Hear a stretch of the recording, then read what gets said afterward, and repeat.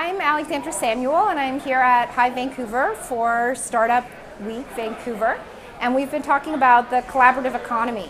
And there's a few different ways the collaborative economy can really help startups. First of all, we've seen incredible growth in interest in the sharing economy. So a year ago, we had about 40% of Canadians who had used some kind of sharing service, and we expect that that is going to double because so many people have either just tried one form of sharing, like buying or selling pre-owned goods on eBay or Craigslist, and so many of them are interested in trying additional sharing services, whether that's car sharing, sharing their home on Airbnb, trying out professional services through Freelancer. All of those offer opportunities for startups. You've got the opportunity to extend or grow your business by leveraging sharing services. So you can scale without necessarily having to rent a big office because you can find space on demand.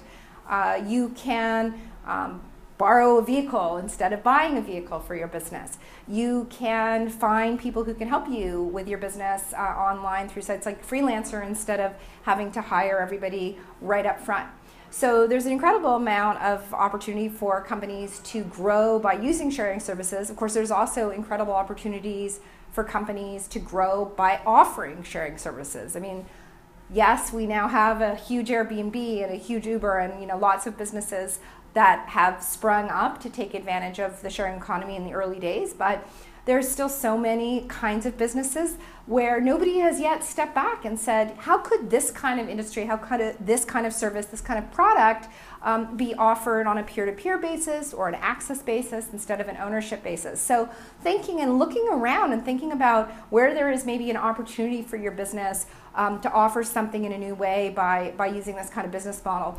And then of course, even for companies that aren't directly using sharing services or offering sharing as part of their own business model, the real lesson of the sharing economy extends way beyond just the companies in this space, because what's powering the sharing economy is the fact that people don't want to do business anymore with brands that are at a distance. They want to feel like they're part of the companies that they buy from. They want to feel like they're part of the brands that they patronize. And that's why these services are so successful, is because people want to feel closer to the businesses that they work with.